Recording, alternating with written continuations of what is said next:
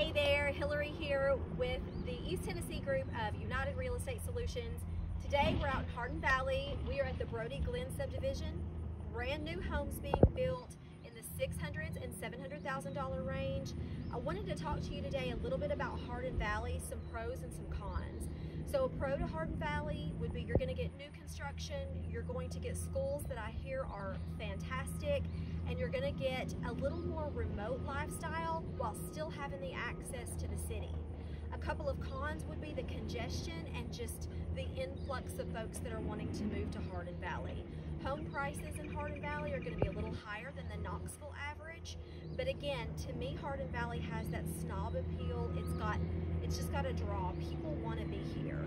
So I definitely wanted to show you some of the homes here at Brody Glen. We're going to pan.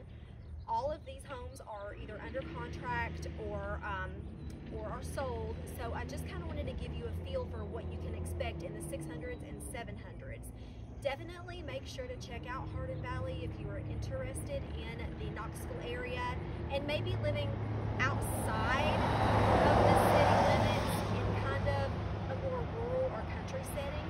So let's pan this way and I'll show you. Again, all of these are under construction, but they're spoken for or under contract for sure.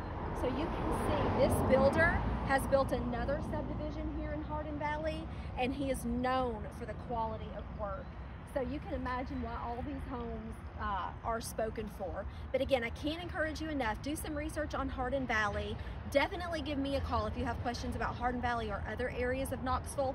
I would love to help you guys. Thank you so much.